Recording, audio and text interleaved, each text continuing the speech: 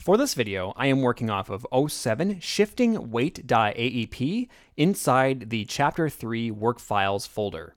So if you're following along with my files, feel free to open this up. What we want to do now is go back to each pose that we have created and add some shifting weight to the movements to help make this cycle look less rigid. So let's go back to frame 0. That is our first pose. And we can select the puppet under Red Thunder Separated. You can use E on the keyboard to bring up the puppet to gain access to the pins and the meshes. And I want to use the selection tool for this part. And we're just going to start now. We'll leave the legs as is for right now, but I'm going to bring my neck down. So we'll come in and I'll bring the neck down a little bit like so. Come up like this, and I'll situate my head so it stays straight like this. And because we are creating a dip, basically he's dipping down during this pose, I want to raise my hair up. That way it looks like the hair is trying to catch up to what's going on with the animation. So we can go like that. And the same goes for the antenna. We can even kind of raise that up a little bit just to add a little bit of emphasis to it. Moving down, taking a look at the body here, I think I have a good angle for this. So all I need to do here is recorrect the arms because you can see we had some movements take place. So now we need to make those adjustments. We're just going to make sure that the back arm isn't exposed at the top there. And we can bring everything down. And because the arm is moving forward now, I can bring the hand in a little bit so it doesn't look like it's too stretched out. So something like that should work. And if I zoom out here, things are looking pretty good. And actually, I might just bring the antenna over a little bit to the left like that. There we go. That's looking a little bit better. The last thing I want to do with this pose, I'll take the puppet pin tool, select all of my pins above the knees. So everything above the knees. And we're just going to click on a pin and we're going to lower the pose just a little bit. So about right there. And we're going to come in and bend our knees. So we can bend that knee up and we can bend that knee down. So now you have something that looks sort of like this. And again, keep in mind we're doing a very emphasized walk. It's very exaggerated. So if you want something more subtle, feel free to make those adjustments. What I'm going to do now is advance to the next pose on frame 6. And we're basically going to do the opposite of what we just did. I'll take the puppet pin tool, Command P or Control P if you're on Windows. I'll come in and grab everything below the knees. And you can see I have the back knee selected. I'm just going to hold and shift and click on that pin to deselect it. And now, using my pins, once again, I'm going to just move everything up a little bit.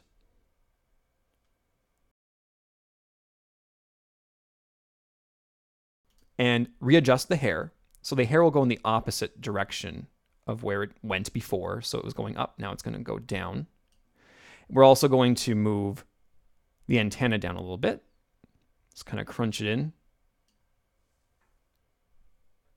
And then we're going to do some adjustments with the angle of the body. So I'll come in here and starting with the middle of the torso, I'm just going to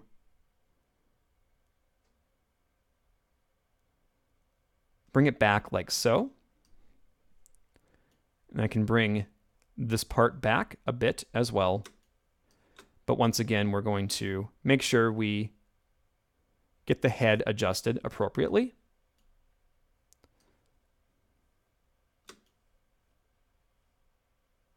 And we also have to come in and adjust our legs now once we've made these changes. So I'm just going to come in and quickly bring those changes down like so.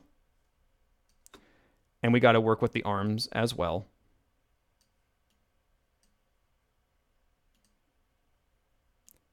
Make sure we just bring that back like that.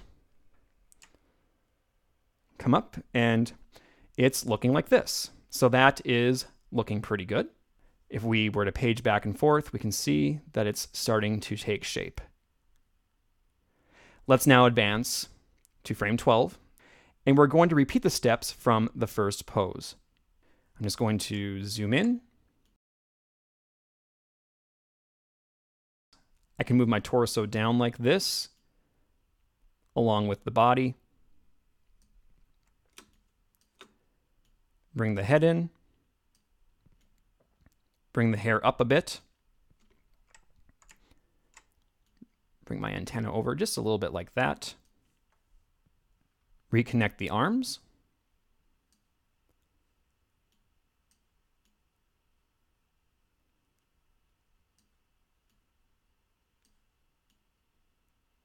So something like that.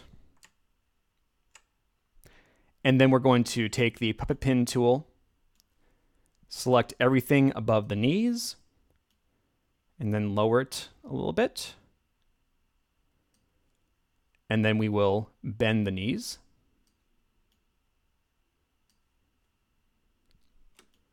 To create the proper effect. If we go back to frame 1 and make a comparison, we can see that the posture is similar, and that is what we want. I can also see on frame 1, we also have a glitch with the front leg. So while I'm looking at that, I'm just going to pop back in here really quick and make that correction. So we can just bring the leg over like so, and there we go. So now it looks like this.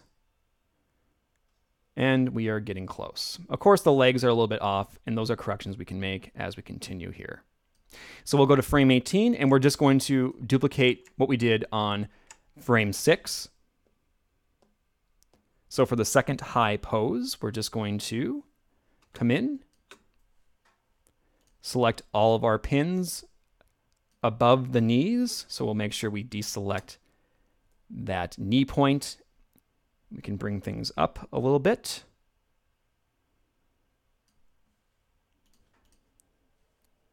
Grab the puppet, bring that down, bring the antenna down a little bit.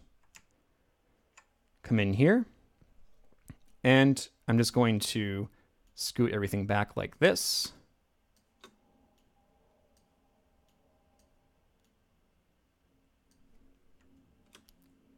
And then I can work with the arms.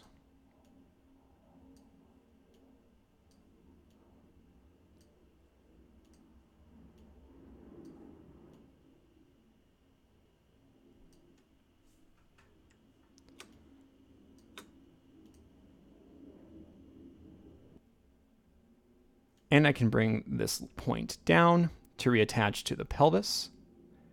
And we might still have some issues with the leg here, but we can make those corrections later as we go. The final thing we need to do is copy and paste frame 1 over to frame 24, or 1 second in, to make sure that everything is complete for the loop. So we'll click on Red Thunder Separated, hit U to bring up the keys. I'll hit the tilde key to bring up the full timeline. And I'm just going to come in, copy all of these keys, and then paste them over to 1 second in. Hit the tilde key and come back, and we can now see what this looks like. So if I were to back up and play this, you can see we have something that is pretty close. We have some issues with the pelvis and the legs, but we do have the basic foundation here.